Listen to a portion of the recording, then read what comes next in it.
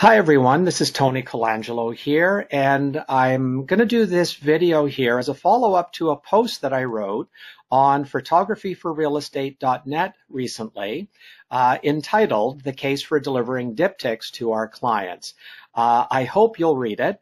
The purpose of the article was to present what I hope was a compelling case for the use of diptychs and offering diptychs to our real estate agent clients, and to do so as a workaround for those agents who won't allow images shot in vertical or portrait orientation to be part of the MLS photos because their MLS portal is designed to show pictures best in horizontal or landscape orientation. And the purpose of the article, as you can see by the diptych in the bottom right corner here, was that when you put a couple of vertically oriented images together in a diptych, it'll be very close to the landscape orientation, the 3:2 aspect ratio used by MLS. Since writing the article, I've been very pleased to hear from a number of people actually wanting to know how to put a diptych together. So I thought I would put together this quick little video to show how to do that. All right, so let's go into Photoshop.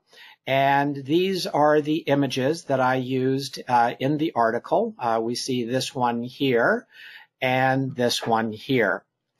So to make the space to position one photo beside the other, I'll need to add canvas. And to figure out how much canvas I'll need, let's take a look at the dimensions of this particular photo. So of course, to take a look at the dimensions, we do Control-Alt-I or Command-Option-I on a Mac.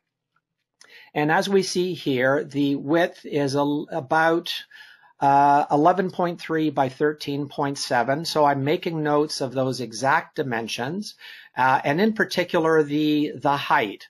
I want to make sure that both images are at the same height. So I'm making note of the height here as being 13.733 inches.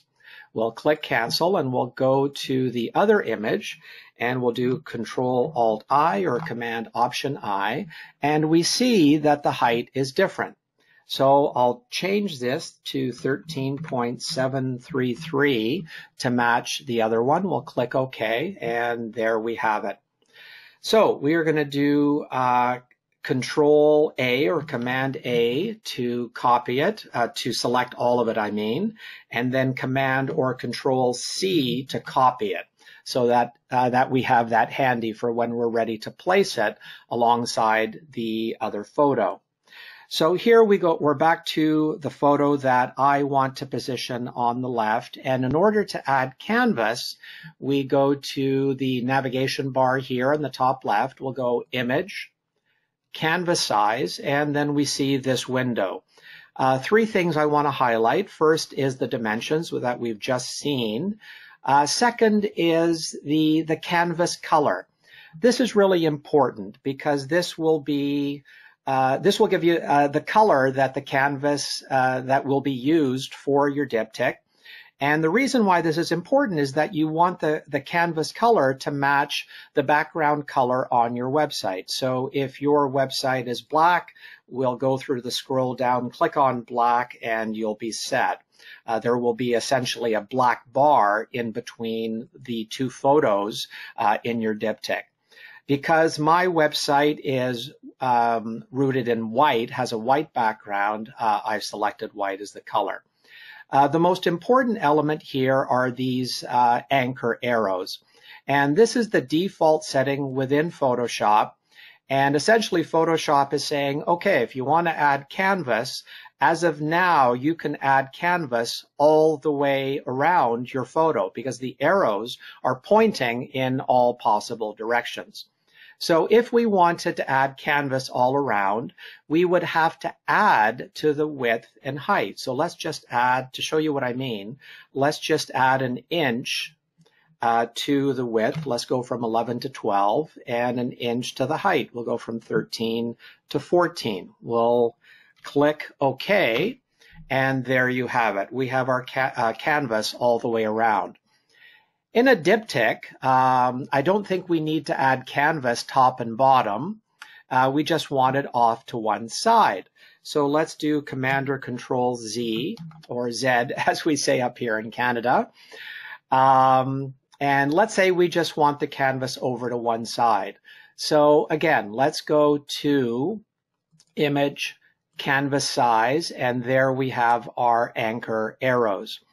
So we want, now here for this particular diptych, I know that I wanted the image to go on the right of this, the other image to go to the right of this image.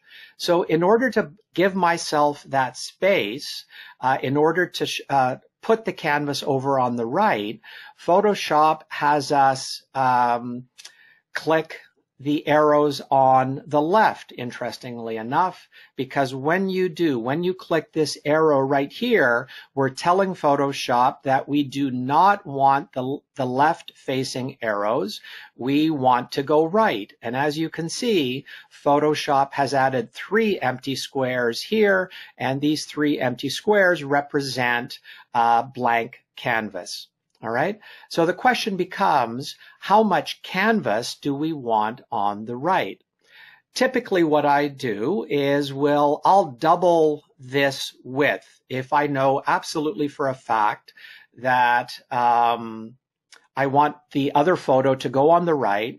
I will make a note of the width of the other photo and just add it to this number here. So let's say that the other photo was around 11 inches. So I'll turn this, let's double it and maybe a little bit more. Let's turn it to 23 inches and we'll click OK. And there we have our canvas. Now we've already selected the other photo. We've made sure that the dimensions of that photo in regard to height is the same as the height of this photo. So if we do Command or Control V, there's our photo right there. We take our selection tool here top left, and what I do here is I position it exactly to touch the other photo. And what I do then is, for me, to my eye, I like using just a thin ribbon of white in between photos. I don't want to put a thick ribbon of white because I want them to appear a little bit more connected. So I'll just hit the right arrow about 8 or 9 times. 1, 2, 3, 4, 5, 6, 7, 8, 9. And that's typically the width that I like for my diptychs. I think that shows up really nicely on my white background website. So in order to change this image taken collectively, these 2 images taken collectively as one, to make sure that it fits the 3:2 aspect ratio on MLS, now we just simply go into the crop tool. All right, we put our ratio as 3:2. We hit enter to lock it in, and then we can move it around and, as we see fit. So for me, I think it's right about there. We click OK, and there's our diptych, just the way that I had it in the article. All right. Now, if you're not sure if you want to place it either on the left or the right side, you would like to see how that looks, then you would add canvas to both sides. So let me show you what I mean by that. If we do Control or Command Z, a few times to go back here just to our original photo, we're going to go to Image, Canvas Size, and now we want canvas on both sides. Okay, so we're not going to touch any of these arrows, but once again, we are going to add to the width. And because we want it on both sides, rather than doubling this the way that I did last time, rather than doubling the width, I'm going to triple it. Okay, so I'm going to go to 33, and that tells Photoshop to put in 33 inches of canvas across both left and right, sorry, both left and right. And if we do Control or Command 0 to show it on the entire screen, you can see how much canvas exactly has been added. Once again, we still have that other photo saved. So if we do Command or Control V, it shows up again. And now using the select tool, we can fiddle around with it to see if we like it either on the left side or on the right side. And we can use our creativity, our creative instincts to make that decision. For me, I personally liked it on the right. I just found that if it was on the left, it just looked kind of odd to me. And I can't explain why. It was just a gut feel. So I placed it on the left, on the right, sorry. I moved it over to make sure that both edges touched. And then I moved it over the 8 or 9 spaces to get the spacing that I liked. And then from here, you would crop again. So that's it. That's how I do a diptych.